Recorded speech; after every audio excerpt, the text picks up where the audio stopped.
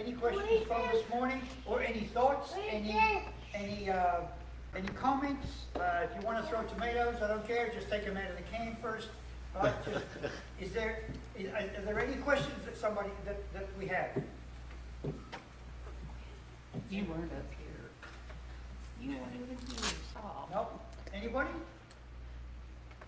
Anybody? Okay. All right. Well, just let us quickly recap. This morning we found out that that there are 5 words for prayer, and those 5 words are diome, which means to beg, to beseech, or to make a plea; parakloa, which is to call near, to invite, or to invoke. So when we're in a situation and we really need the Lord, and we pray in such a way that we say, Lord, we need you to come in to our situation. We need you to come into the church. We need you to come into our prayer meeting, or whatever it is we have. The other one is desus, and that's the one that we mostly use, and that's one where we make a petition to the Lord. We ask the Lord, we have a need, and that need can be spiritual, mental, emotional, physical. It can be family, work, it doesn't matter. The desus prayer is where we go to Him and we say, we have a supplication, we have a need, and we ask you as our Heavenly Father to help to fulfill that need. Amen? Amen. And the last one is the word pursuke, and the word pursuke means to worship. So when we found out that out of 184 times that God mentions the word prayer, or prayeth, or pray, or prayed, out of 184 times, 123 times, God was saying that He didn't use the word to ask, He didn't use the word to interrogate, He didn't use the word to invoke or to bring close by. He used the word for prayer, that was to pursuke, which means to worship Him. Yes. It means to make Him the #1 focus, and I don't know why the King James writers used the word prayer for pursuke, but they did, and we're stuck with it. So as long as we study the Word of God, as Paul says, study to show yourself approved, a workman, rightly dividing the Word, so that we're not ashamed. Yes. And by ashamed, that means that in the end, we're not going to stand before God and go, I didn't know, right? Because we searched the Word and found out what that Word is. And so it's hard to be something when you don't know what's expected of you. Amen? And we used the example earlier on. I wasn't here, but we used the example earlier. If you have a 5-year-old child, it's no use going to your 5-year-old child saying, go clean your room, if he has no idea what clean means, or whose definition of clean. That kid can walk in there, it looks like a cyclone hit, well hang on, I mean north, looks like a hurricane hit it, right? And to him, it's clean, right? He knows where all the toys are, they're everywhere, but whose definition of clean? So what a good parent will do will take that child and take it to the room, show it what to do, maybe have to do it 4 or 5 times, but after that the child knows what the parent means when he says, go and clean your room. We're asking God to teach us how to pray the Bible way, not how to pray the Western 21st century, somebody's high on crack prayers, right? Because the way that we pray now is all about us and nothing about God. Or very, very little about God. Right? 1 John 5:14 says that, and this is the confidence that we have in Him, that if we ask anything according to His will, and verse 15 says He hears us, it finishes there, but in verse 15 says, and if He heareth us, or hears us, we know that we have the petition that we have asked Him. So how can we go to God and ask Him for things if we're not even sure that what we're asking for is in His will? Right? Paul says that you have son of a gun. Oh, God's talking. So, how can we know what we're asking for if it's in the will of God unless we first ask God, what is your will? Yes. And then in the book of John, chapter, I think it's 14, verse 12, I think, he says that if you ask anything in my name, I'll give it to you. Right? But that's verse 13. But verse 12 says, but you got to do the works that I do. And he said, the works that I have done, you will do also, and greater than these shall you do. And because you do that, you can ask anything in my name and I'll give it to you. So if I'm not doing his works, why would I think I've got the right to ask anything in his name? Right? Like the woman who touched the hem of his garment. She just went there and touched the hem of his garment. She was healed. And some of us, like there's something wrong with, we take out our ATM card and we go to the ATM and say, oh Lord, let this ATM touch the hem of your garment. And we want money, but have we done the things that God has asked us to do during the week, but we're still going to go to him and ask him for whatever, right? So those type of prayers don't help ourselves and they don't help the church. And everything God does, including what I'm trying to tell you, is everything that God does is for his kingdom. Even when he gives you a blessing, it's not actually for you. You're the recipient of the blessing and the steward of the blessing. But if he was to give you $10,000, it wasn't because he's sitting up in heaven saying, you go girl, here's $10,000. That's not what he does at all, right? If he gives you that $10,000, it's because he trusts that you will find out what he wants you to do with that $10,000 for the kingdom of God. Right? And so all of our prayers are focused on the kingdom of God, and the pursuke part is that we're taking our prayers and focusing on the king of the kingdom of God. Does that make sense? So you can, has that kind of caught you up? Has that reminded you about the things that we're talking about? Okay, praise God. So seeing as you're all a bunch of cowards and don't have any questions, I'm going to quickly go to where I left off earlier, and the rest of this should go fairly quickly, and then we're going to spend some time. And honestly, if we're here until 10 o'clock, 11 o'clock, it doesn't matter. If we're getting closer to God and God's getting closer to us, and we're seeing lives change, demons are cast out, and people are getting miracles and healing, what does it matter? Time belongs to God anyway, right? Amen? So it doesn't really matter how long it takes. Oh God, I'm so tired. I've got to get the kids home from school. You know what? Seek first the kingdom of God. He'll take care of the kids. He will. Right? Amen? All right. So where we left off, what I wanted to tell you about, when we pray in pursuke, if we go to Philippians chapter 4, verse 6 and 7, ta-da! There we go. Look at that. She's quick right now. She's been practicing all afternoon. Right there. Right? It says this: be careful for nothing, but in everything by prayer and supplication with thanksgiving, let your request be made unto none unto God. What do you think that word prayer is?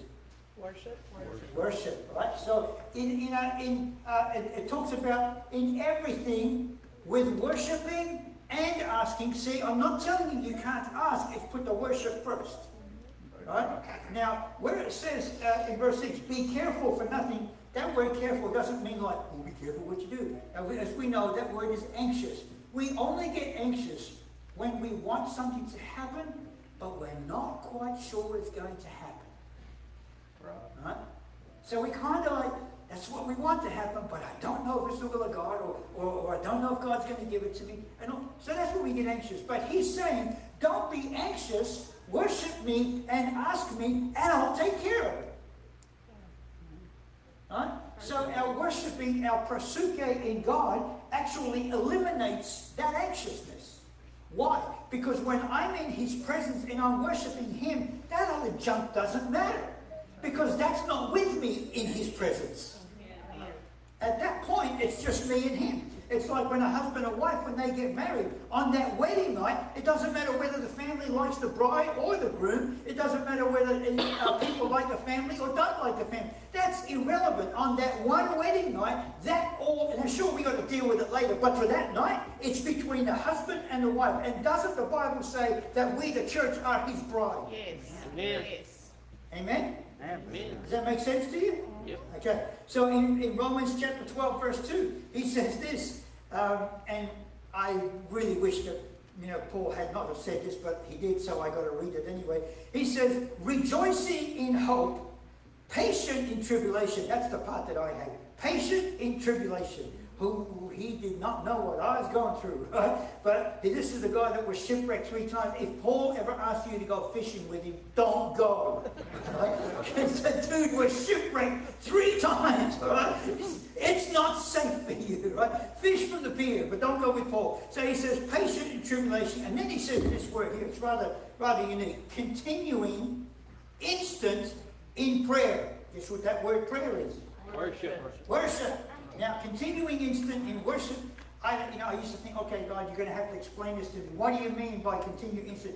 Continuing instant means looking for opportunities all the time to worship.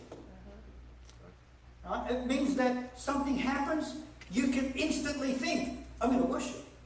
I lost my wallet. Well, before I go looking, I'm going to worship. Right?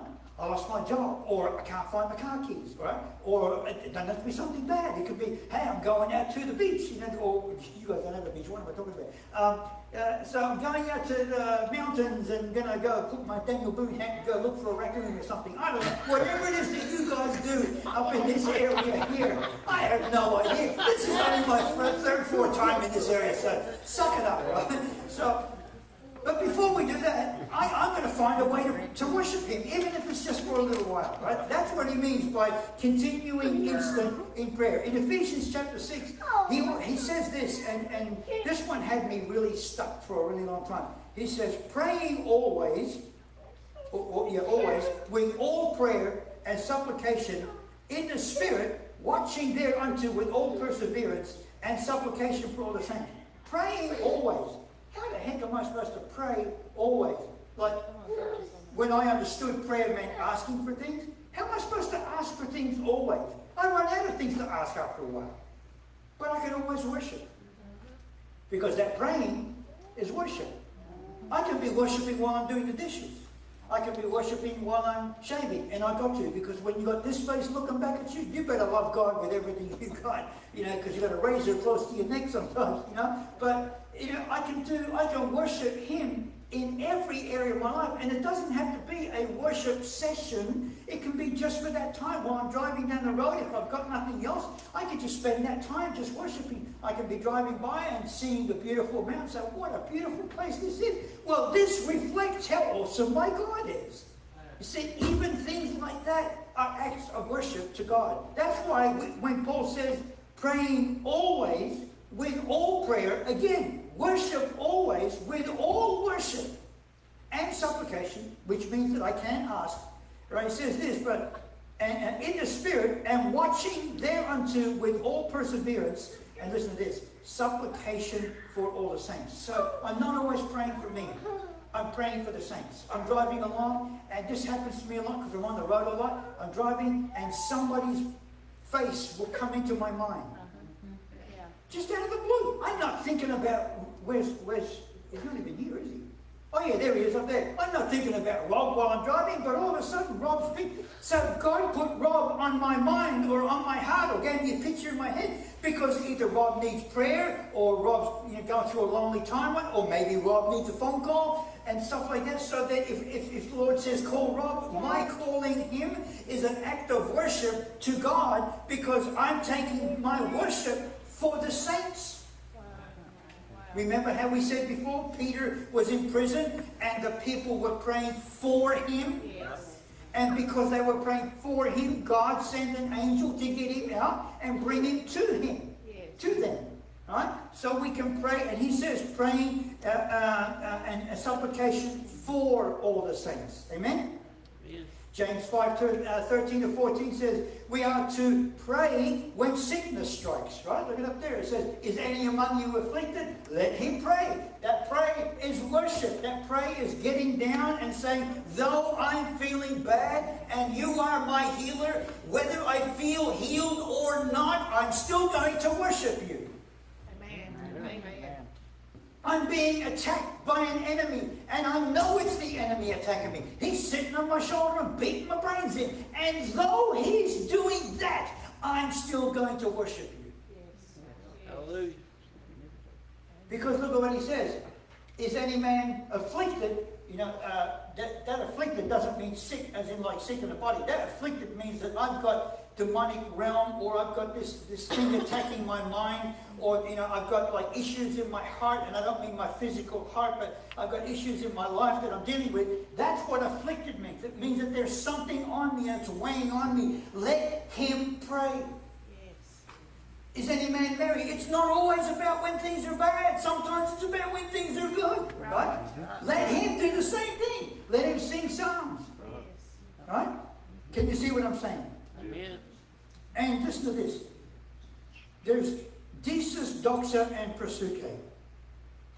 Desis is our prayer is preoccupied with our needs. Because remember, desis is one of the words for prayer. So when we desis with God, that is, I have a preoccupation at this moment with this issue or with this need. And that's so desis prayer is being preoccupied with me. Right? Doxa prayer, doxa, it just means a form of glory, or doxa can also be mean as praise. When I praise, I am preoccupied with my blessings. Desis means I'm preoccupied with my needs. Praise is I'm preoccupied, and the word preoccupied means just at the forefront. So when I praise God, I am at the forefront of my mind is my blessings. I'm thanking Him for my blessings. I'm thanking Him for the fact that I don't have any blessings, but I'm thanking Him for those things. But prosuke is I am preoccupied with God. Desis, I'm preoccupied with my needs. Praise, I'm preoccupied with my blessings. But worship, I'm preoccupied with my God. Does that make sense to you? Yes. Amen. Now, remember, Peter was the one in Matthew chapter 16, that's not on there. In Matthew chapter 16, Peter was the one when Jesus said to the disciples, okay, whom do men say that I am? And the disciples go, well, some of them say that you're Isaiah, and one of them say that you're one of the prophets, and they're all telling what people say. But Jesus said, okay, that's fine. I did ask you, whom do men say that I am? But let me ask you, who do you say that I am? Who do you think I am? You've been with me at this point in Matthew chapter 16. It's been almost 2 years that the disciples have been with Jesus. So Jesus, you've been with me 2 years. Who do you think that I am? And Peter pipes up and goes, thou art the Christ, the Son of the living God. And Jesus answers him and says, blessed art thou, Simon Bar-Jonah, for flesh and blood has not revealed this unto you, but my Father which is in heaven. And upon this rock, what rock? This revelation that you have of who I am, the Messiah, the Christ, the anointed one, the Son of God, the risen one, even though he hasn't been risen yet. Based upon what you know of me, I'm going to build my church. He didn't say go and build churches. He said, I'm going to build my church. Now, I find it funny that the one that Jesus said to him, that he got a revelation of who Jesus is also the one that he's the guy that wrote this. In 1 Peter chapter 4, verse 7, he says this, but the end of all things is at hand. Small backstory here. Peter is about to die. He knows he's about to die. He's in prison. He's about to lose his head. Right? There's going to be some daylight between his head and his shoulders, and that's really pretty fatal. So he is going to die, and I don't mean he died like that. It's just a saying. So here he is. He's going to die, and he says, but the end of all things is near. In other words, I'm going to die, so this is my last letter to my people. And so when we know that when someone is dying, the last things they got to say is pretty important, wouldn't you say? In fact, it's so important that if a person confesses of a crime or says that they witnessed a crime on their deathbed, it is actually counted as proper evidence of guilt or innocence in a court of law. So now Peter's about to die, and these are his last words. You would think, with all the things that he had seen, all the things that he had witnessed, all the people that he prayed for, all that has happened, he's got a lot to say, but he narrows it down to two things, and he says this. But the end of all things is at hand, and he says these words. Be ye therefore sober, and watch unto prayer. Guess what that word prayer is? Worship. He says, be sober, in other words, clear your mind, get your thoughts together, and watch unto prayer. Watch unto is a Hebrew, a Hebraic phrase, and it means look out for. Look out for opportunities to pray. Look for opportunities to worship God. Look for opportunities to pray for one another. Don't wait for them to come to you and say, can you pray for me? When I'm in the presence of God and I'm worshiping God and saying, God, you're amazing, God, you're wonderful. And then brother, what's his name again? Duck? No, Duck is someone. That's your one. Huh? Jim, yeah. Jeff. Yeah, speak English, dude. Jeff. My name's Jacob. How do you spell Jacob? You say speak English. You spell it J-A-F. I tell you, I need a drink. No, it's a water, okay? No. Gas can. What was that? Gas can. Gas can. I was wondering what that funky smell was around here. Anyway, so I'm up there and I'm worshiping with God, and Jeff's picture comes to into my head. That's an opportunity to go to God for Jeff. J-F, right? Right? I'm looking for opportunities. It may come and it may not, but I'm looking for them. Yes. And where is the best place to find them? From the one who's going to give me the opportunity to do what he wants me to do. Amen? Amen. To sum it all up, look for opportunities to pray and get your head together. Peter has watched his rabbi, Jesus, for 3.5 years, and he had learned what a true life of prayer really was. 3.5 years of watching Jesus do what Jesus did. You should know by now what he means.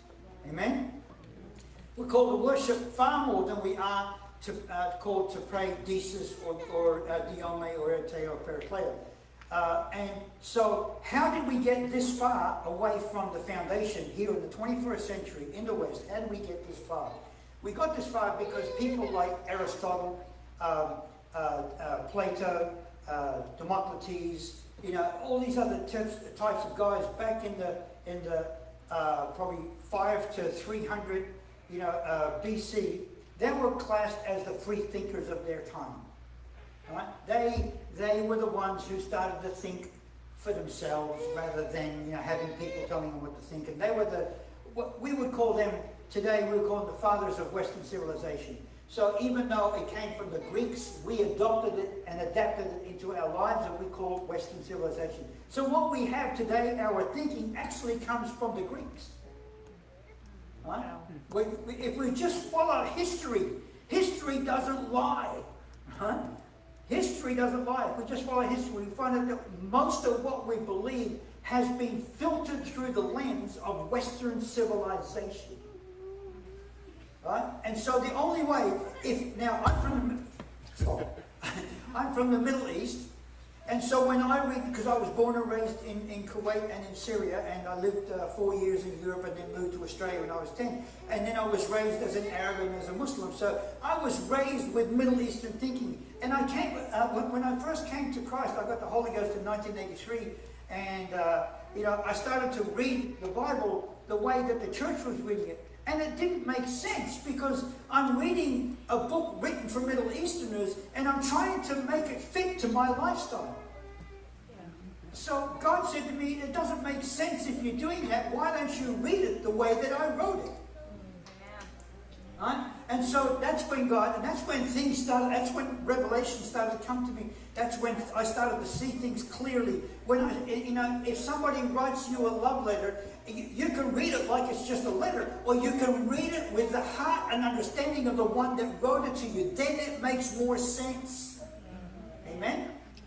So I started to ask, okay, how did I get so far in such a short space of time, 3 to 4 years? I was so far away from what I was reading in the book of Acts and in the Old Testament. I said, how did I get this far? And then God said to me, well, what book did the church in the book of Acts have? What book did they have? There's 3 things that the book of Acts church did not have. 2 things. The New Testament church didn't have 2 things. Do you know what that was? A church and a New Testament. So how did they get what they got when they did what they did? They got that from the Old Testament. Because that's all they had. Because the God of the New Testament is the God of the Old Testament. The God of the New Testament is the God of the Old Testament revealed. The God of the Old Testament is the God of the New Testament concealed. Can I say that again? Yeah. The God of the New Testament is the God of the Old Testament revealed. And when you're reading the Old Testament, it's the same God in the New Testament, only He's concealed. And if you want to know it, you've got to dig for it. Yeah. You've got to ask questions. That's why I keep asking you. Ask questions. If by the end of it, I'm going to get chalk or Legos and throw it at you, you know, and ask me questions by the end of this time. But seriously, that's how we know. There's not two different gods, the God of the Old Testament and the God of the New Testament. He's not the one God of the Old Testament and somehow become three gods in the New Testament. He's the same God. He just revealed himself in different ways. Amen? So if we just learn how they learned, and how they learned was through the Old Testament. Amen? So earlier on we talked about the New Testament, and now we're going to move on to the Old Testament. First of all, I want to tell you a story. There's three fishermen, right? Three little Jewish fishermen, and they're in a boat, a dinghy. I think they call it a dinghy, right? Just a little tiny boat with a little motor, and they're out in a lake, and they're out fishing. And these three guys have got physical issues. One guy, he's so blind, he's got Coke bottles for glasses, right? And another guy, his knees are shot; they're just no good. And another guy, his back is really sore. And they're sitting there fishing and they're complaining about how bad things are. Oh, I can't see nothing. Oh, my legs are always hurt. My back is killing me. And so God decides to come down. He says to one of the angels, I know this is not biblical, it's just a story, folks, it's just an analogy. So he says to one of the angels, go down there and fix up their problem. So he shows up on the boat. They're all stunned out of their brains. This angel, this big old dude sitting up there. So he walks up to the first guy with the Coke bottle glasses. He said, what do you want? He goes, man, I can't see nothing. Like, I can't even see in the water. And the angel goes, bing! And all of a sudden, his eyes are clear as he's just a young child. And he goes, oh, look, I can see way over there. And he's really happy. And he goes up to the guy with the bad knees, So what do you want? He goes, man, my knees are always hurting. So he walks up to him, the angel goes, and he goes, bing! And his knees go, oh, wow, I got new knees. And then he goes up to the guy with a bad back, and the guy with a bad back says, don't touch me. I've got, what do they call that, disability. Oh my goodness. He was willing to live with pain because he was more interested in the temporal than he was in what God wanted to do in the eternal for him. And sometimes what we do is I don't want to let go of what I know because God might, and he wants to give us more than what we know. He wants to, he's heard our prayers. I've got to tell you something. Most of our prayer meetings, they're not prayer meetings. You know what they are? They're complaint sessions. Well, come on, bro. Oh, God! My wife, she's such a bad cook. She must think I'm a God because every night she gives me a burnt offering. That's not a prayer. That's a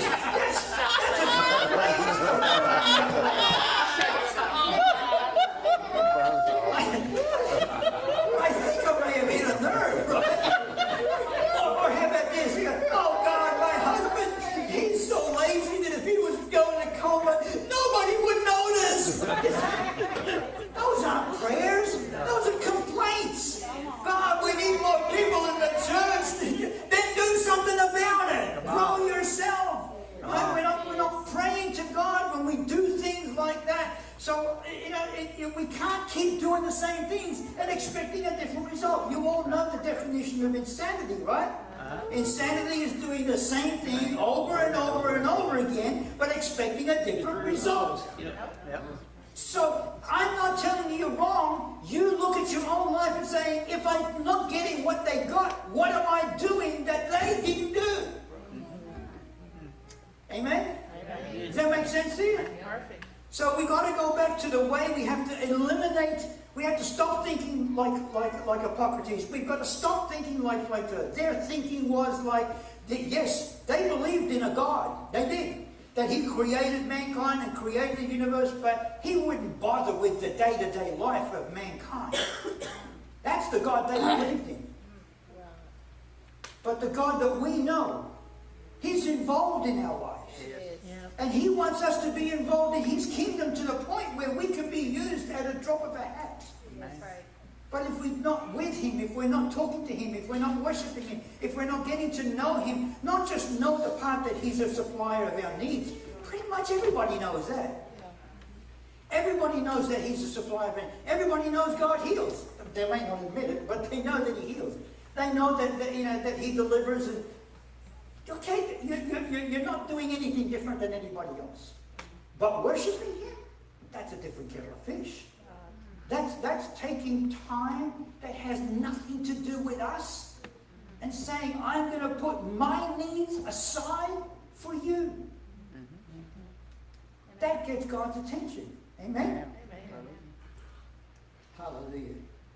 In Genesis chapter 22, verse 5, Abraham said, like, just again, backstory, God said to Abraham, Abraham, take your son, your only beloved son, the one from Sarah. I need you to go up to Mount Moriah, and I want you to sacrifice your child unto me, and then I'll be happy with you. And you know that wasn't something that he wanted to do.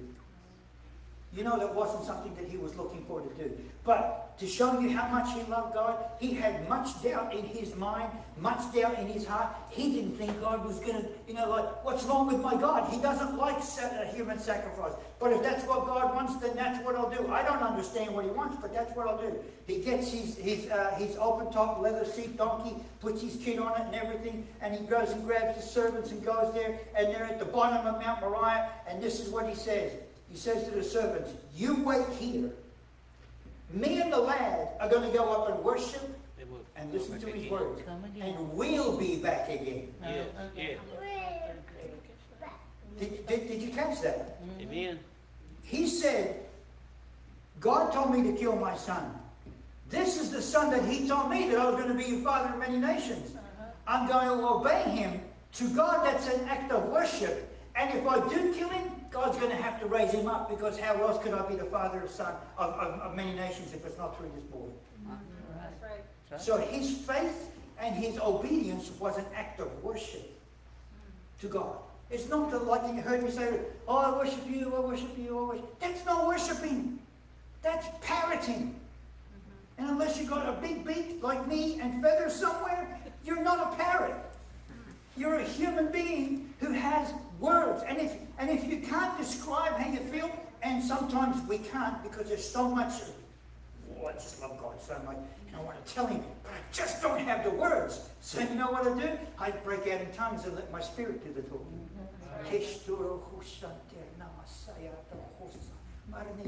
And boy, that's when my spirit and his spirit become united as one.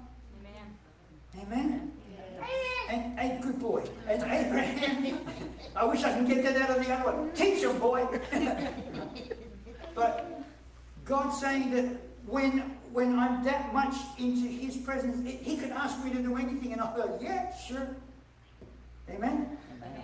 Remember, me and the lad are going to go and worship. Now, that word worship, remember today we said prayer is worship? So what is worship? That's what we're going to learn today. The Hebrew word for the word worship is shachar. It's spelled S-H-A-C-H-A-H, I think it is. Is it A-C-H? S-H-A-C-A-C-H. Now, this is what it means to worship. It doesn't mean this. It means to bow down. It means to prostrate yourself. It means to lay down. Where's that brother that was, he's gone. He took off. He just went, okay. As soon as he came in, I was watching, I was sitting there, me and Rob, we were talking, and he came right around there, and he came and laid down here. See, that's what worship is when you get down as low as you can, the only thing you can see is him.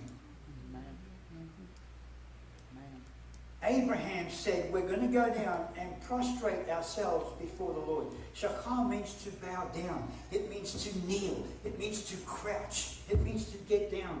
There is a physical attribute that happens to our body when we worship God. That's good. Remember, what happens in the natural is only a mimicking of what's happening in the spiritual. Can you understand that?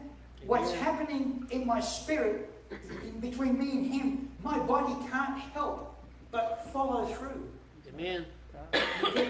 Whether you're on the pew and you're doing this, you're not standing up.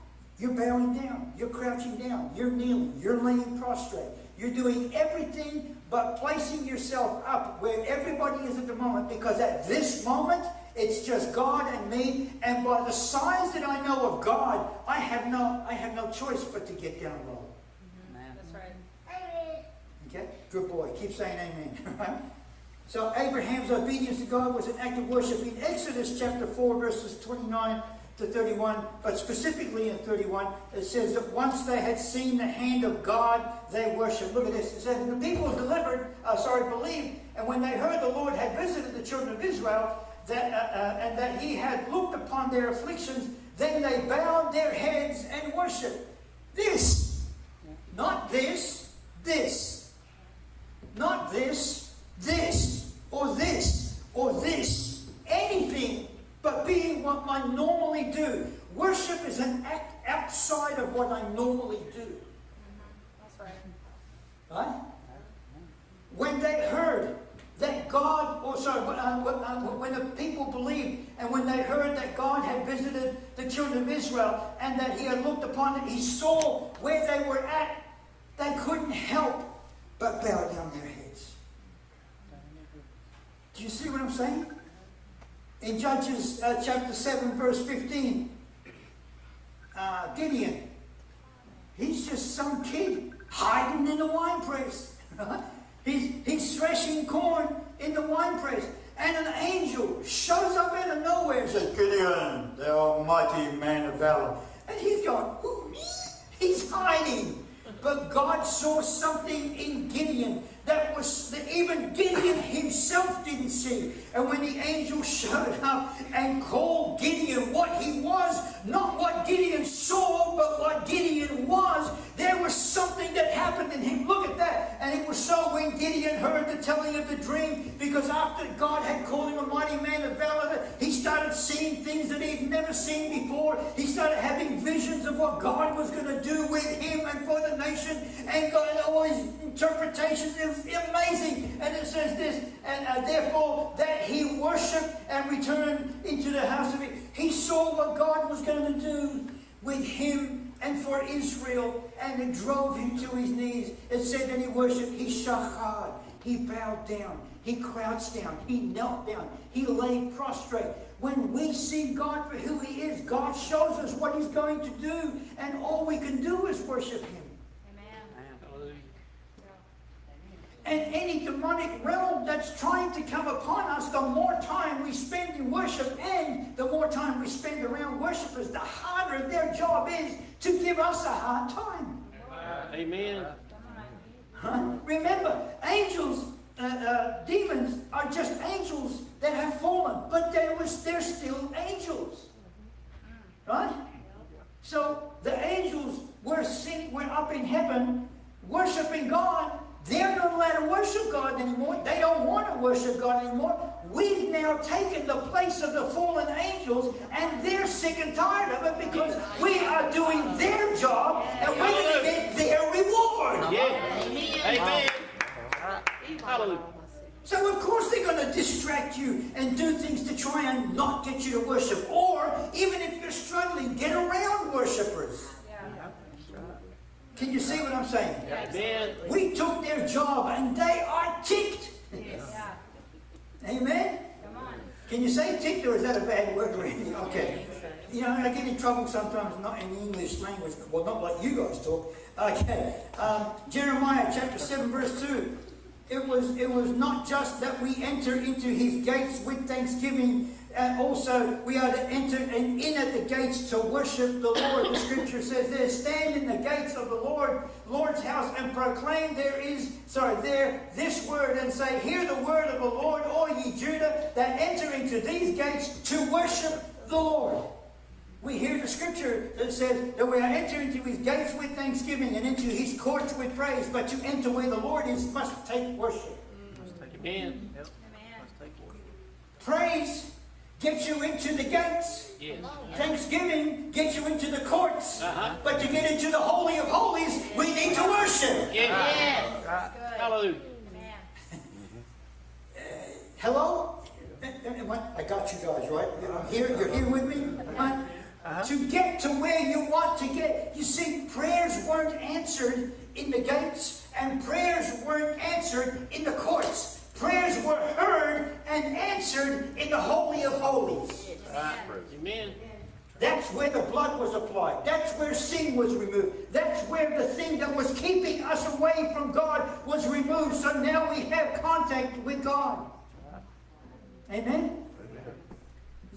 Are you understanding there? What's your name, sir? Josh. Are you understanding what I'm saying, Josh? Yes. Good. Okay, praise God. Because you weren't here this morning, so I'm hoping I'm not sort of like, overblowing your mind or something like that. Psalm 29 verse 2 says that God is due all worship in and to his name. David learned to worship while he was in the wilderness, looking after his father's sheep, seemingly unimportant. But God used this man to write the greatest books of worship known to mankind. Yes.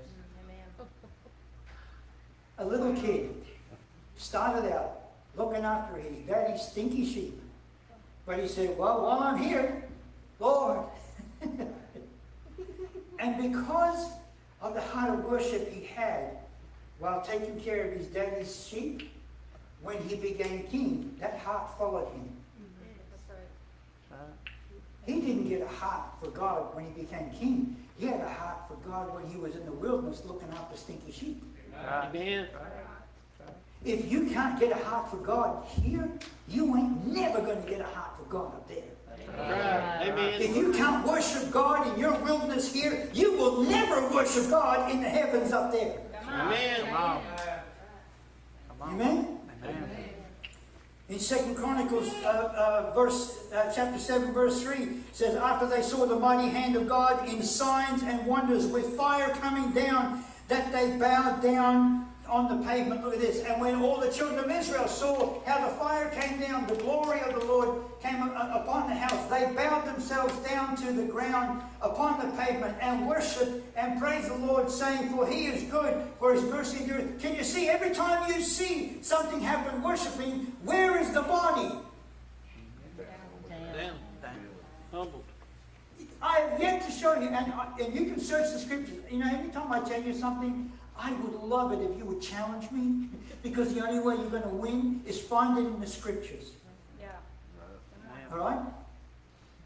Every time we see shachar, worship, their face was bowed. They were on their faces. They were on their knees. They had their bodies bowed down. There is not one. And I've searched the scriptures, believe me. 20 years I've searched the scriptures, but I got this in 2015, so we're now 8 years I've been searching scripture. I can't find one place where shachar, worship, is mentioned, and the body is not in the and is in the upright position. There's not one. All right? There's over 800 instances of worship in the Old Testament, and not one says you can stand up.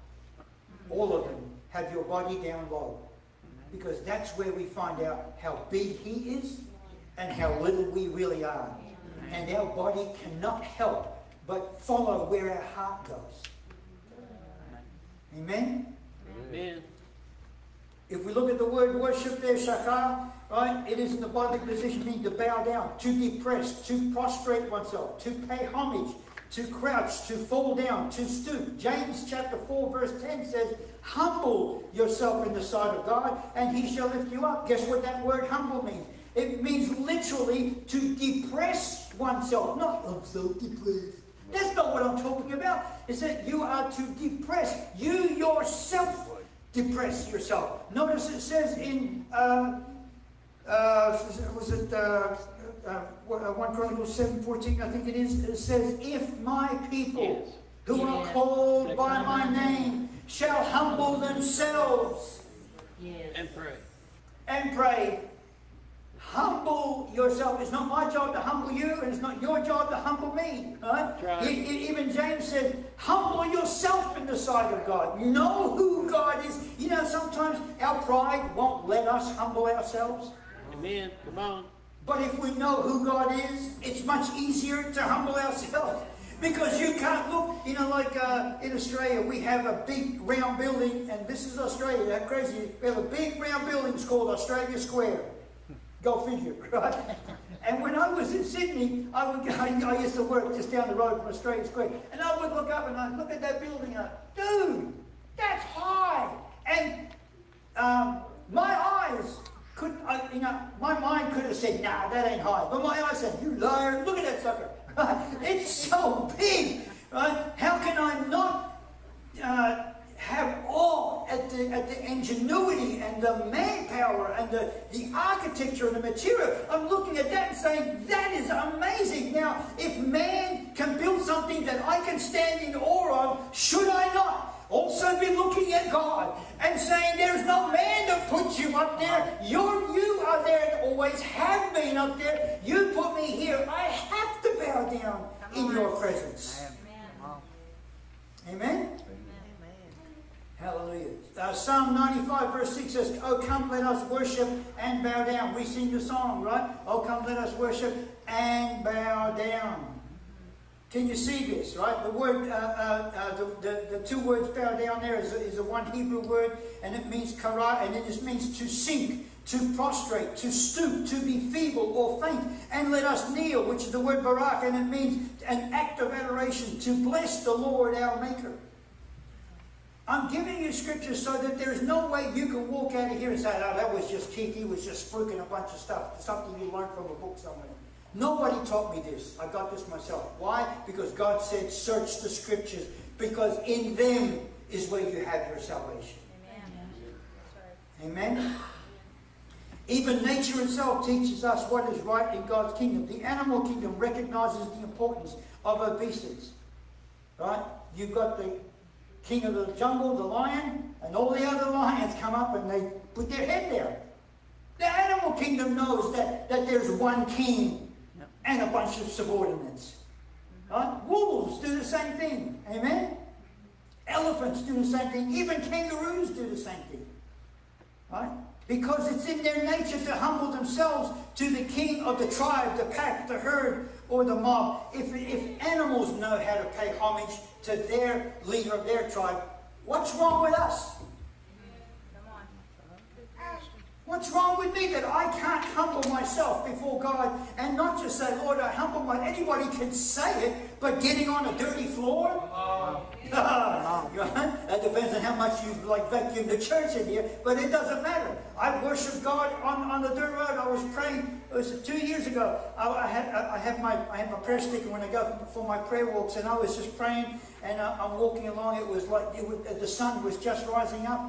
And then all of a sudden I just felt this burden that, for somebody that I truly did love like crazy. And I couldn't stand anymore. I was walking, I stopped, and I was praying, and I couldn't stand. And I laid down in the middle of the road. I had a friend of mine say, well, what if you died? Where do you think I'm going to go? Hallelujah. Who cares, right? I'm not insurance. My wife's taking care of. Shut up, right? But sometimes he asks us to do this. Or not even he asks us. We just realize, and we don't say, well, I'll wait to get to church before I worship God. Then that means you're not humble enough to get in the dirt. You're not humble enough to get on the floor. You're not humble enough to get out of your car and sit outside and weep and wail, or just sit there in awe of your God. That's what's keeping us away from getting most of our prayers answered. Amen? God has not asked us to do anything more or anything less than any of the Old Testament saints. Right? We are to obey, give, serve, sacrifice, and worship in the same passion as they did. The New Testament church was just the Old Testament church after the Savior came and pointed us back to the Old Testament, because that's where we were born. Does that make sense? All we are is a modern image, or should be, of how they lived. And look at what they did. If you read Hebrews chapter 11, it talks about the saints who have gone ahead. These people, they were sawn asunder, right? They were locked in prison, they were killed, they were stabbed, they were burnt, and all that, and not having Christ in them. And they did that looking forward to the cross. And here we are, with the cross in our rearview mirror, and we struggle to be like them. Come on. Really? Really? That's what we've accepted as church nowadays? Come on. Bless him, Lord. So this is what we call church, and we're really deceived ourselves into thinking that God is okay with this. Up until today, God was okay. But what's your excuse going to be from today onwards? Come on. Because you won't have one. There is no excuse. Amen? Matthew 15:22-28. This is now I'm going to explain to you what it means to worship in the New Testament. The Canaanite woman, you know the story of the Canaanite woman? Right? She's up from Tyre, up near Tyre and Sidon. She has a daughter. The scripture says she is grievously vexed with the devil. Right? So she's like the female version of that man who brought his son, right, to Jesus. This is just, but she's not a Jew. She's a Canaanite.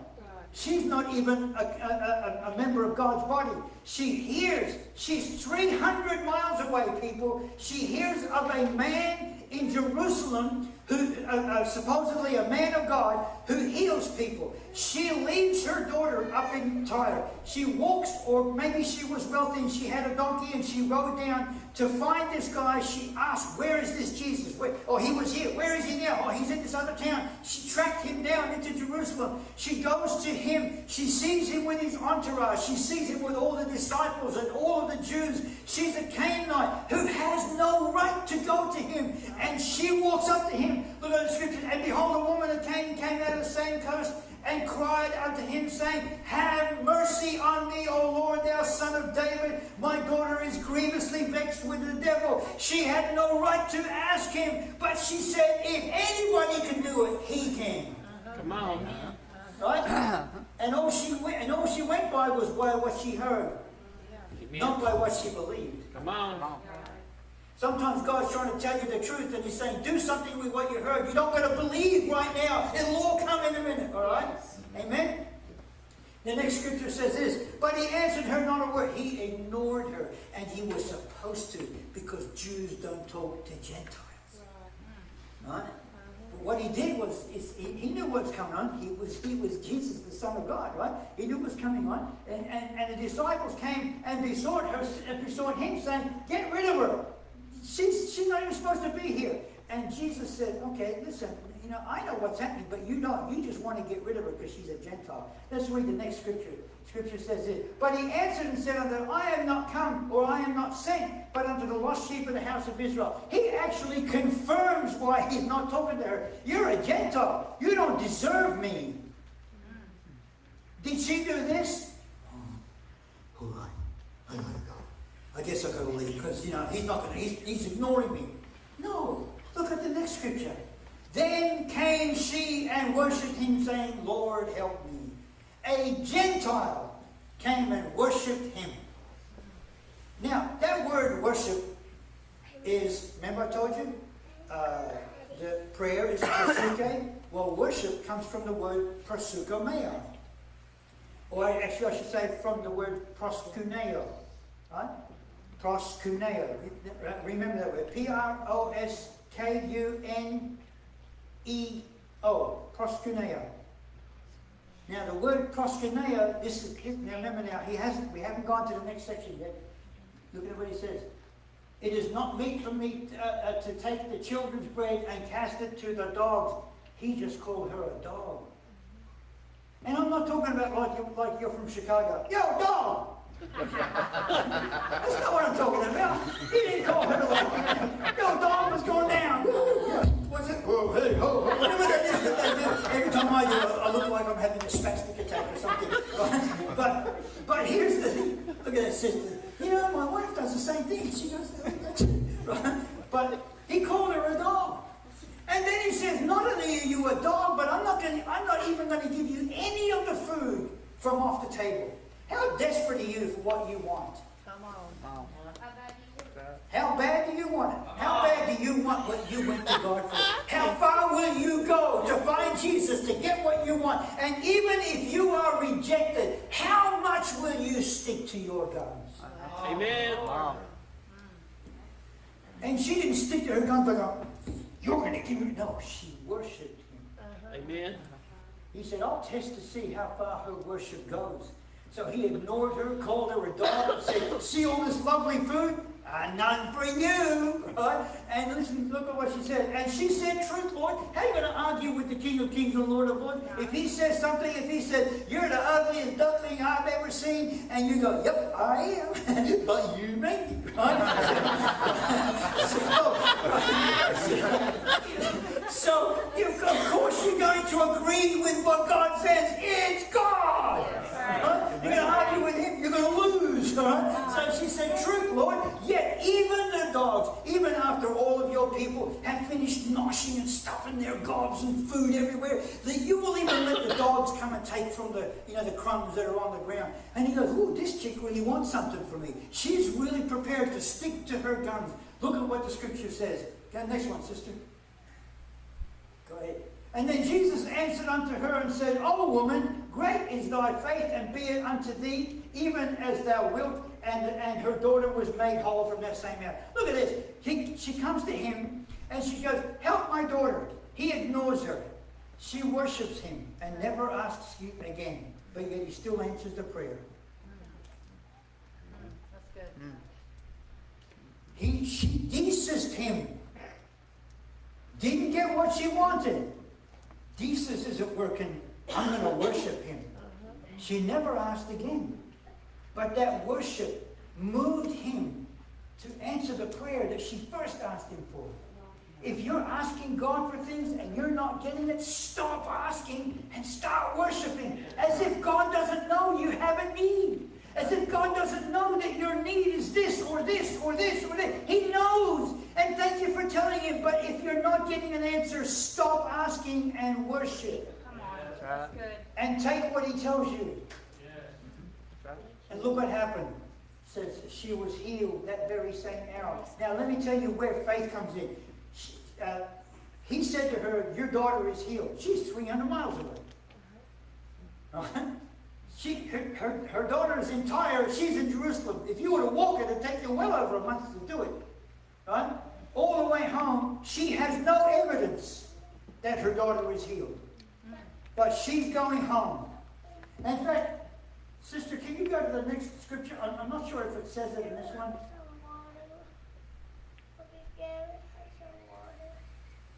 No? Hang on. I'm getting impatient here.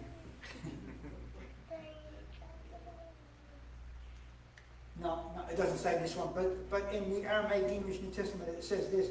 Basically what it was that she didn't know until she got home and found her daughter sane and said to her daughter, when did you get better? And the daughter must have said something like, oh, about a month ago. What day? I think it was a Tuesday. What time? Noonish? That's the time Jesus said, go, your daughter is healed. She had to believe, though she didn't see, but she had trust in him while she was worshiping that what he said was going to happen would happen. Amen. Amen? And it was about a month before she found out. Sometimes when we go to God and we're praying or we're worshiping and he says, don't worry, I got this. When we come out, don't take it back again. Trust him. Amen? Amen. Hallelujah. Another mention of someone coming to Jesus on behalf of the daughter was Jairus. He was a synagogue ruler, and he had to swallow his pride. In Matthew 9, Matthew chapter 9, verse 18 and 19, the scripture says that this man's daughter came to Jesus. The scripture says that he went to him and he bowed down and he worshipped Jesus. He was a ruler of the synagogue. They hated Jesus. But he had to swallow his pride and said, well, Jesus has got this thing about healing people, so I better put aside what my other synagogue friends are going to say about it. My daughter is more important, so I'm going to bow down and worship this rabbi, who other people say isn't really a rabbi, but I'm going to worship him anyway. Jesus saw that he was going away from what other people thought and worshiped him in front of those other people. And Jesus said, come on, let's go to your house. You see, his worship motivated God to do something. But he didn't worship him in secret. He came to Jesus in the street and said, you're the only hope for my daughter. Sometimes it's, you're the only hope for me. Sometimes it's, I've got this thing that's on me, these demons that are just constantly attacking me, and I can't seem to break through. Jesus, you're my only hope. Yes. Amen. Hallelujah. And no matter where I am, whether I'm in a church or whether I'm in Walmart or in Kmart or Amart or M&O Mart, I don't care where I am. I'm going to worship you right here. And Jesus says they don't care anything, but they want to worship me. And that's what motivates God to do something. It's not that we're trying to make him do it. He says, if you will bow down in front of all of this, then you can have what you're really seeking. Now, let me tell you, this I speak from personal experience. Let me give you a small testimony. When I was born, I was raised as a Muslim. Right? I was born in Kuwait, raised a year in Kuwait, 3 years in Syria, 4 years in Europe, and then we moved to Australia when I was roughly about 10 years old. I think I have no memory of my childhood from 14 years before. So everything I say is just what I've been told. So, I was born and raised in a Muslim family, raised as a Muslim, joined the Australian Army, got hurt several times, and then when I got out, I ended up on the streets, drug addict, alcoholic, I was schizophrenic, I was just not your normal, everyday person, right?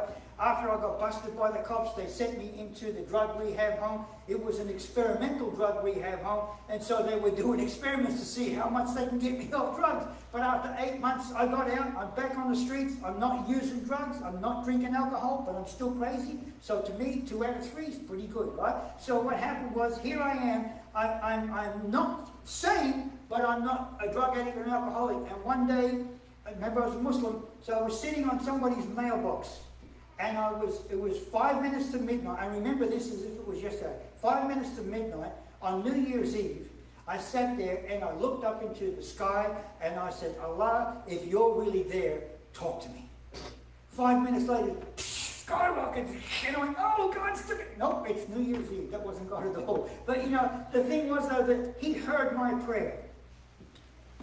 47 days later, I remember this, right? 47 days later, I met a man that I used to be in the army with all those years ago. I got discharged in Townsville. I left to Sydney and Brisbane and got crazy, but then I went back up to Townsville and I saw this guy, and I was living under a bush. Right? Still homeless, but I was living under a bush.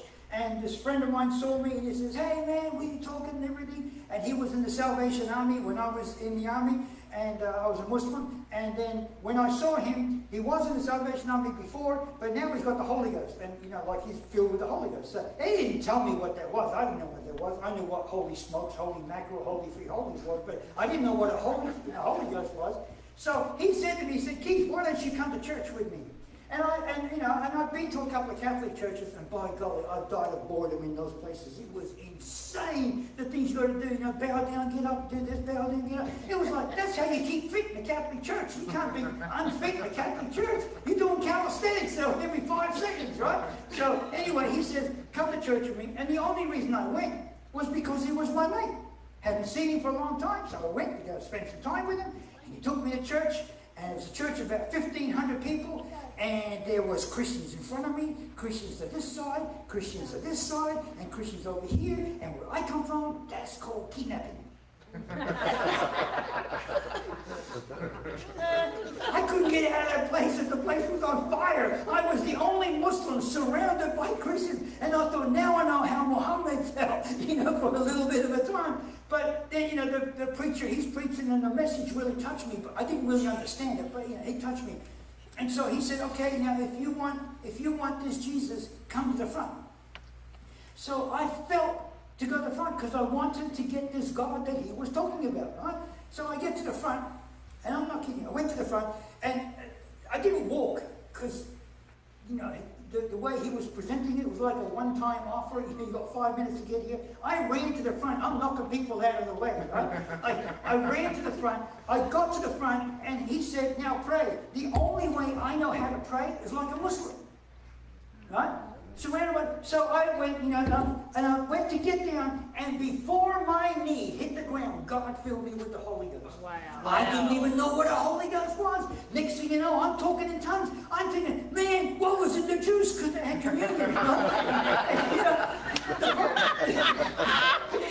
The problem is that I didn't take the juice because he said it was only for Christians. So I knew what I had was real, but I thought, thought, well, I'm talking like them wacky people are right now. But what I'm trying to say is that when somebody is, is that desperate to get to God, and here I am, the only Muslim around 1,500 Christians. I only had one choice: to get on my knees, the only way I knew how, and I didn't know what I needed, but God did. Amen. Amen.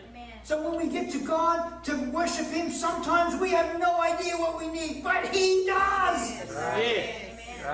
Hallelujah. Amen.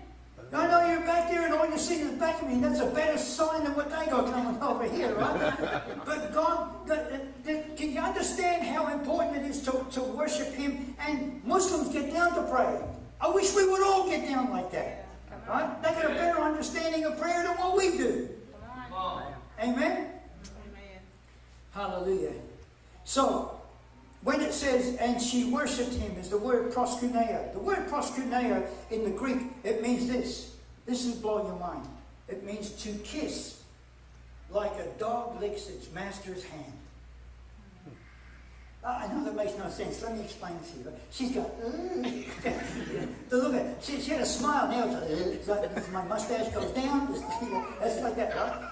So, it means to kiss, like a dog licks its master's hand.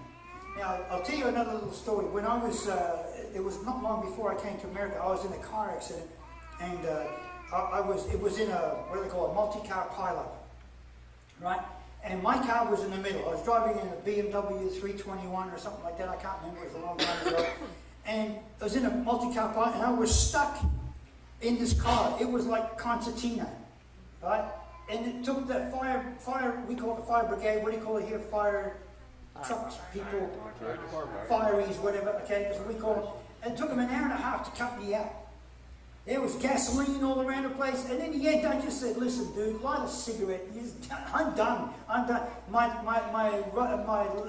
left lung was half deflated. My right lung was completely deflated. I had head injuries. All my ribs were broken. I was in a mess, right? But these people, they kept on working and they got me out. So I'm in hospital. I'm laying in bed. I was running away from God a lot, right? Because some bad things happened to me and I blamed God instead of the people that did it. But I was running away from God, and God got my attention, right? So here I am, I'm in hospital, I got tubes up my nose, I got tubes in my mouth, I got tubes in my arm, I had tubes in places no human being should ever have tubes.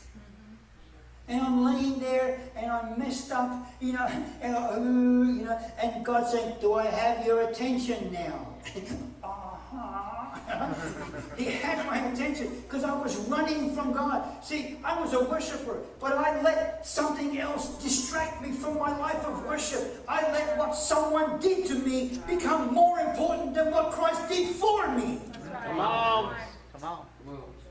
So I'm laying in the hospital, busted up, and the doctor comes in the next day, and he goes, Mr. Fansa, I got some good news for you. And I said, what? And he said, in about 6 to 12 months, you're going to be able to breathe normally. And I said, this is good news? And he said, yeah, and he's telling me all the slow things that I'm going to have to do, to get better. And so that's when God said to me, if you'll come back to me, I want you to go back to America and preach. And I didn't want to come back here, so I said, I need to see some ID.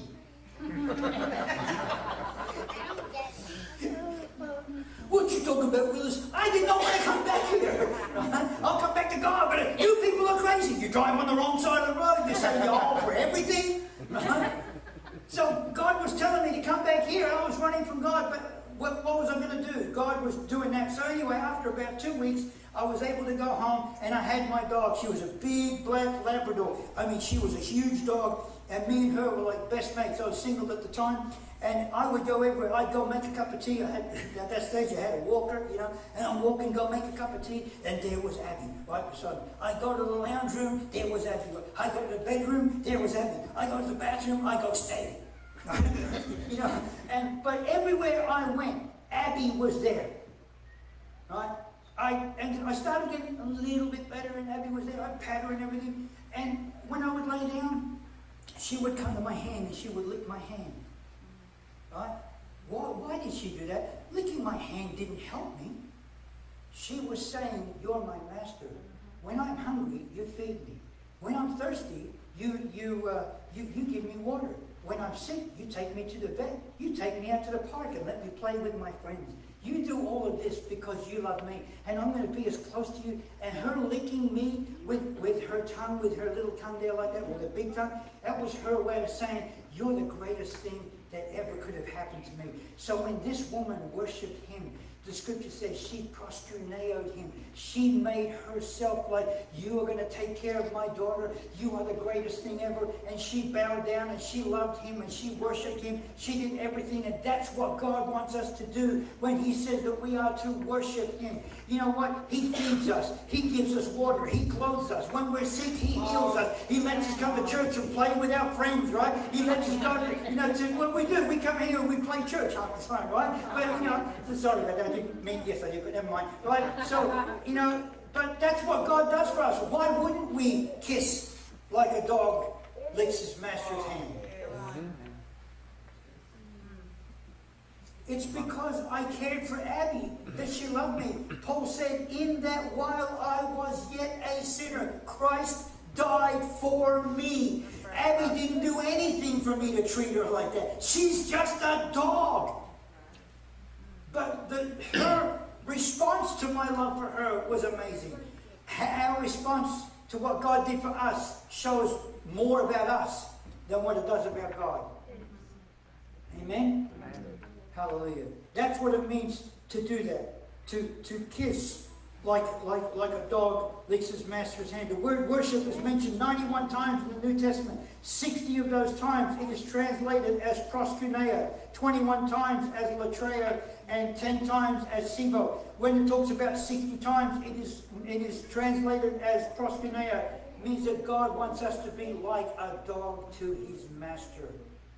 And I don't mean that in a negative way. Please don't take it like that. It means that a dog relies on its master for everything it gets. That's why Jesus said, blessed are the poor in spirit, for theirs is the kingdom of God. Amen? Amen. Many times we begin to worship, we quit when we don't feel anything. If you don't feel anything, it doesn't matter because it wasn't about you anyway. People, I've had people, I say, how was church today? Or how was worship service today? Oh, it was a little bit dry. Well, I know who you went to worship. Remember that Pharisee we talked about? And he stood and prayed thus with himself. He said all the right words. He said, hallelujah, glory to God, praise Jesus, he's a wonderful Savior. He said all those things, but it was all about him. Amen? Look at this, I got company. We quit way too soon because we're doing it for our own feelings. But the enemy hates it when we break through in worship because it brings so much joy to the Lord. You know how in Nehemiah chapter 8 verse 10 the scripture says, for the joy of the Lord is your strength? Remember how it says that? Yeah. And we think what that means is that God's joy becomes our strength. No. When we worship him, we give him joy. And because we're with him, we get strength. I'm not doing it to get strength. I'm doing it to give him joy. And as a result, I get strength. Amen? Amen. Hallelujah. Praise God. Matthew chapter 8 verse 2. The leper came to Jesus. His hands, fingers missing, nose probably half gone, bits of body. This man with nothing came, the scripture says. Look what it says there. And while he spake these things unto them, behold, there came a certain ruler. Hang on, that's not the right one. Boy, I tell you what, you're not your wife, are you, mate? Matthew 8:2. And behold, there came a leper and worshipped him. The scripture worship is prostraneia. He got down, and as far as he could go, where else are you going to go? He's a leper. He has nothing to offer God. He hasn't got, a fancy church. He hasn't got nice clothes. He hasn't got money he can give him every month. He has nothing. He has bits missing from him. Sometimes we won't go to God because our hearts are broken. We've got bits missing from our life. Those are the people that God wants to heal. Yes. Yes. But he can't heal them if you don't go to him or worship him. Amen?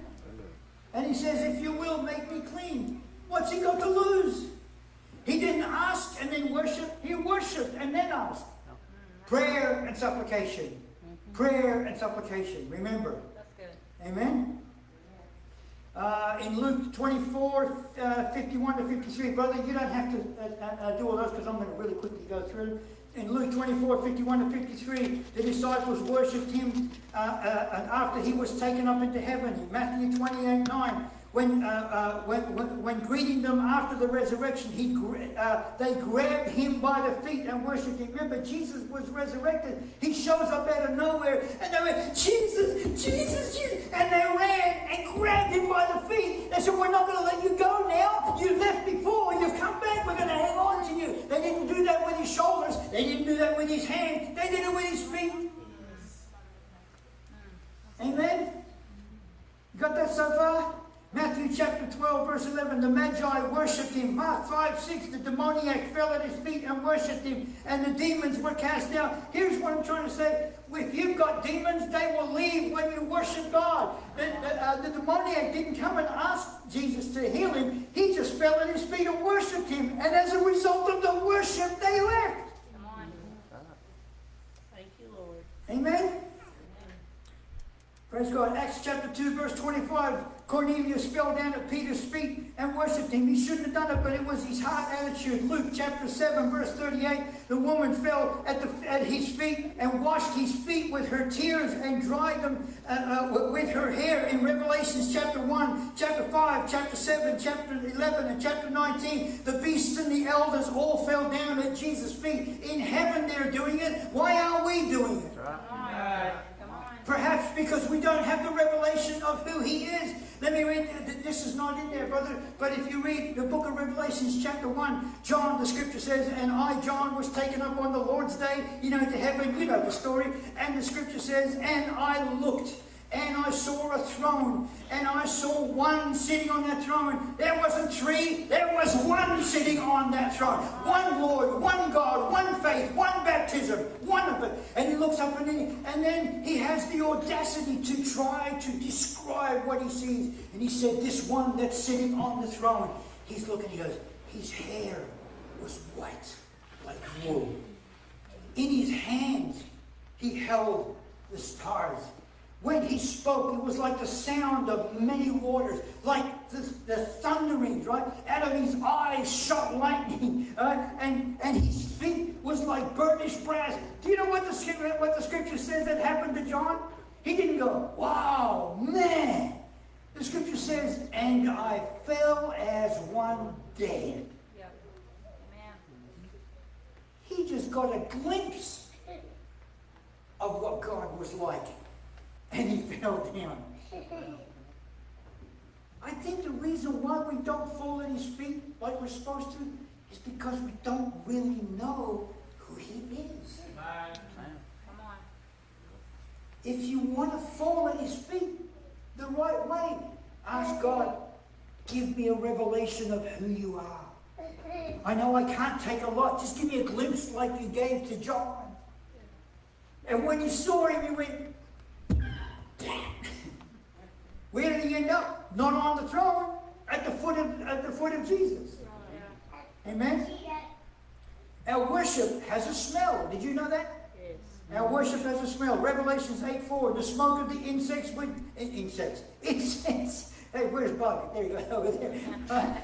Right, the smoke of the incense, which is the prayers, the pursuke of the saints, talks about that when they were praying to God, it was like an incense to God.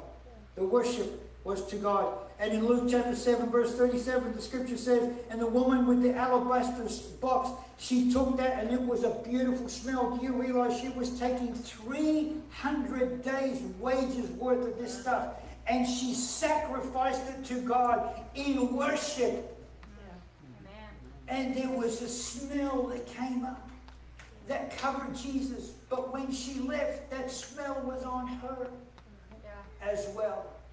When we worship God for who He is, when we ask God, show me who you are, and we get into the throne room of God and we sit at His feet and we just gaze up into those eyes and we just sit there, when we leave, that glory goes with us. And if you don't believe me, look what happened when Moses, when he went up to the mountain and he had time with God, and God walked by and covered his hand. By the time he come down, he had to put a veil on his face because the glory of God came onto Moses. Right. Amen. Do you see? I hope I'm getting this through to you. In John 4:22-24, Jesus mentions worship, proskuneo, 7 times in one encounter. And we can only worship what we have a revelation of. That's why when Jesus said, whom do I am? And Peter said, thou art the Christ, the Son of the living God. And God said, you have the revelation of who I am. That's why he said at the end of his life, it's all over and done with. Just do these 2 things. Because he had a revelation of who he was, he could say, this is all he wants you to do. Look for opportunities to worship. The one who had the revelation could write the letter. The ones who have the revelation of who Jesus is can preach who Jesus is. The ones who have been saved can say, this is how you get saved. Amen? Does that make sense to you? We've come to rely on music and atmosphere in order to worship God, and these things are not necessary. Pastor, I'm going to make a challenge for you one time. You do it whenever you feel, you pray about it. But how about one time you don't put any music on and just say to the people, just go to God, find a place, go to God, and don't get up until you've gone into the throne room and see what happens. Why do we need these things? We only need them because we don't know Him the way He wants us to know Him. If we need them, that means here. If we need Him, that means we need Him out there. We don't need it. Thank you, young man. This kid's great. You can come up here and finish the whole thing for me if you like. Amen? Our worship is a form of service to God. To pay homage to royalty is to bow down. You know, when the kings back in the day, when you walked up to a king, you couldn't go, hey, kingy baby, how you doing? If you did that, separation, right? There'd be air in there, right? It's not in a pipe, right? You'd be gone. What did they do? My liege, your majesty. And if we do that for human kings, why do we not do that for the King of Kings? Come on. Amen? I'm coming on. Keep on going on. There is a warning though. Here, I gotta tell you this. There is a warning. Jesus gave this warning in Matthew chapter 15, verses 7 through 9. He said, you hypocrites, well did Isaiah prophesy of you, saying, this people draweth nigh unto me with their mouth, and honoureth me with their lips, but their heart is far from me. Okay, gotta go to church because we're going to worship God. Oh, how I love Jesus. Oh, how I love Jesus. Oh, how I love Jesus. Hurry up because Golden Corral's going to close. Really? I heard how I love Jesus, but it was in vain. Right? Poor old Sister Stephanie over there. She's holding her mouth because like half of everything's going to fly out in a minute. Right?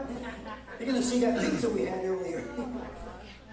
Jesus said this, but in vain, and the word vain there, it means fruitlessly, for manipulation, for folly, and to no purpose. It doesn't benefit us, and it definitely doesn't benefit God. Right? For in vain do they worship me. Sibo, seeming devout or pretending godliness, teaching for doctrines the commandments of men, or the endless repetitions of men. In 2 Timothy 3:5 we have this. They have a form of godliness, but they deny the power thereof. We look good when we do this. When we do that, we don't look so good. But to God, it's the the most beautiful thing that you've ever seen. Because God says, I made her. And she's taking her life and giving it back to me and doesn't give a rat's patootie what anybody else thinks. Now that has got God's attention. Amen? You got this, sister? Looking at you right there. Yeah. Good? Good. Just nod. Let me know you're alive every now and then. Just do this, all right? Smile or whatever. Oh, you're moving your baby. That's okay. Just our worship depends on heaven's rule that every knee shall bow and every tongue shall confess that Jesus Christ is Lord. Philippians 2:10. So if every knee is going to bow and every tongue is going to confess anyway, why do it now instead of doing it later? Because now gets us into his presence. Later we have to admit it and then get kicked out of his presence. Come on. You're going to do it anyway. That's right. You're going to worship him anyway. When Jesus was up in the mountain and being tempted of the devil, and after he finally does the three and tells him to knock it off, he says, listen here, Satan, get thee behind me, Satan. Right? And that is the scripture. He said that to Peter when Peter tried to stop him doing the will of God. But he was saying to Satan in, I think it's Matthew chapter 4, and he said this. He said, talking to Satan, thou shalt worship the Lord thy God, and him only shalt thou serve. See, Satan said to Jesus, just worship me. And Jesus came back and said, no, you're going to worship me. And not just that, but you're going to serve me. See, the devil hates it because he knows he's going to worship, and right now he's still a servant of the Lord and doesn't like it.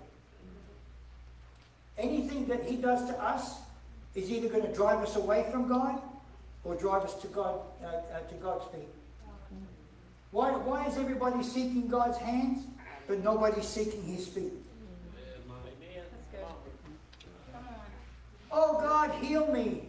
Yes, I need healing, but let me worship you first. Amen? Everybody can desis. Everybody can eriteo. Everybody can diome. And everybody can paracleo. But not everybody can persuke. Why? Because to persuke means to put yourself down in order to lift him up. And pride won't let us do that. Not everybody can worship God, because at that point, when you worship something, you've got to say that I'm less than that. And the reason why people won't submit to God is because they think they can do it themselves.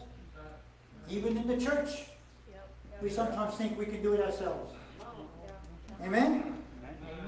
2 Corinthians, I'm almost done. 2 Corinthians 3:17 says, now the Lord is that Spirit. Now listen to this. This is going to be very, very, this is going to help you here. Now the Lord is that Spirit, and where the Spirit of the Lord is, there is liberty.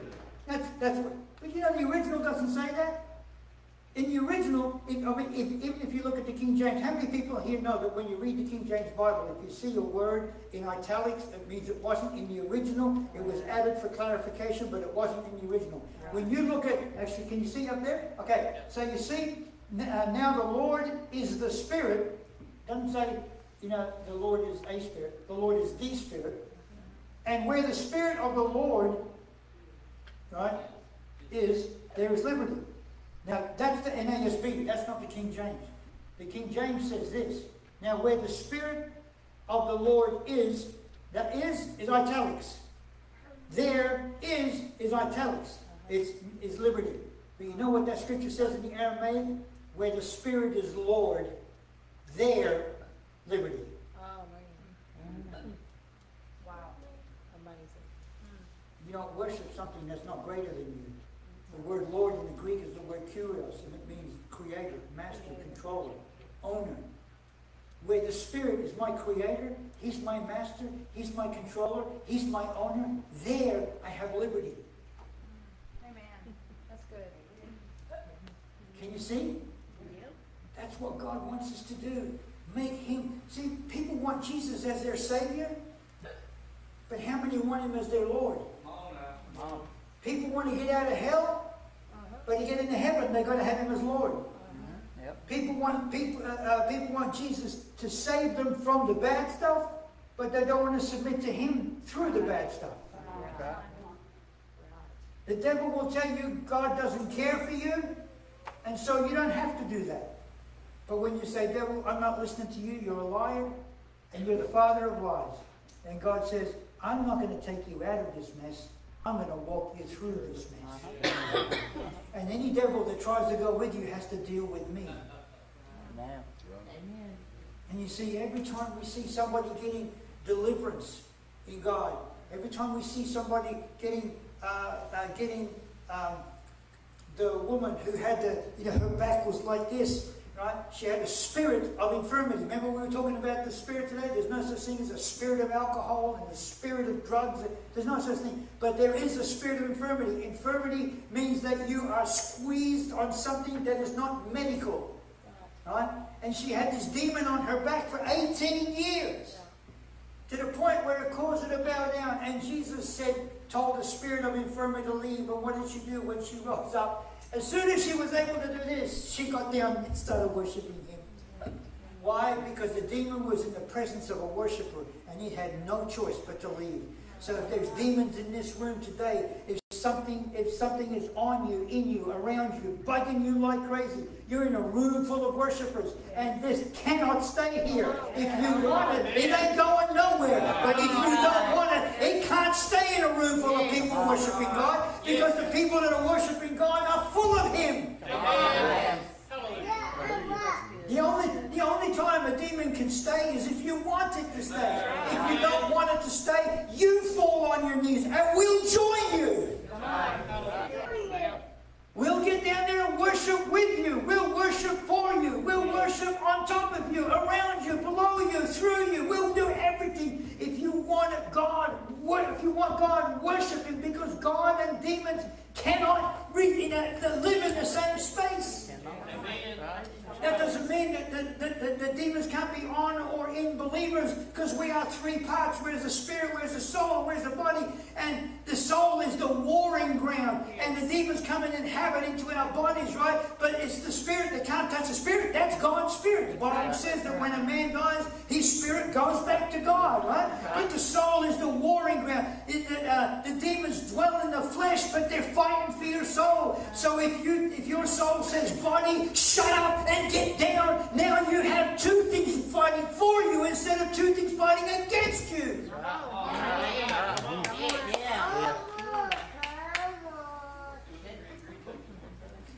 Huh? Amen.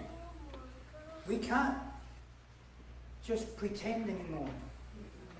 You guys have gone past the point of no return today. If you go back to the way it was, it will get worse than what it was before. Jesus even tells a story. When a demon is cast out, it goes and wanders in the wilderness, finds no rest, and it comes back and finds the house that it lived in. And it's clean, and it's empty, and it's furnished, but it's, but there's nobody living there. So he goes and gets 7 more and comes back, and the latter state of that man is worse than the first. Now that you know what you have to do, what you going to do with it? Come on.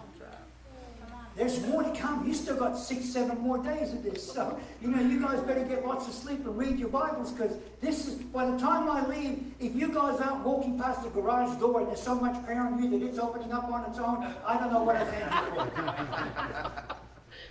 But if you have a problem in the demonic, you have enough of the Spirit of God dwelling in these people here that it can't stay on you. I don't care. It can try to convince you that I'm saying junk or that these people don't know what they're talking about. We don't have to. God knows. That's right. Amen? So now what we're going to do is now we're going to put into practice what we learned.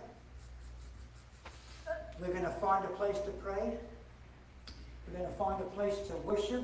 We're going to get on. Now, understand this. If you have a body where you can't get on, God understands. Don't feel bad, right? If you can't get onto the pew and bow down, or and you can't, because that's fine. God understands. Do this. Do what you can, and God will do everything that He knows to do. Amen. So how about we do that? Okay, we got. Do we have any songs that are just real soft? Don't go rocky and ripping and bouncing up and down.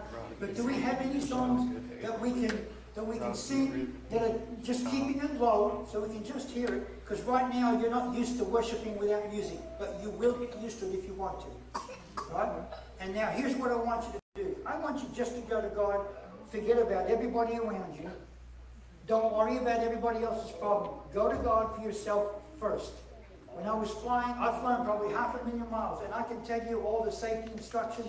I can rattle them off like that, but one of them they tell you is that we're going to be flying at about 38,000 feet, and in the unlikely event that we lose cabin pressure, a cabinet will open up above you, and a mask will fall. Take the mask, pull it down. This will start the oxygen flow. Take the elastic and place it over your arm, nose, and mouth, and breathe first. And breathe normally. The plane's crashing. You want me to breathe normally? That's funny. Okay? So you put it off. But then here's what they say. Please, before you put it on an elderly, a child, or an infirm person, put the mask over your own nose and mouth first. So go to God for yourself first tonight. And then once you know that you stepped into that room, say, God, who is it that I can take some of the precious presents that you've got on me, that I can go to them and share that with them? Is this making sense to you? And I promise you, if there's a demon in here, it ain't going to stay long. If there's an infirmity in here, it ain't going to stay long. If there's a disease in here, it ain't going to stay long. If there's a mental anguish, if there's a spiritual problem, whatever it is, when there's worshipers in the house, those things submit to God. Amen? So please get up and whatever, stay where you are, do whatever. But please don't be sitting there like bumps on a log. I've given you, a way to break into the spiritual realm like you've never heard before. Amen? Now do something with it. And if you have to go someplace else, go ahead. Hallelujah.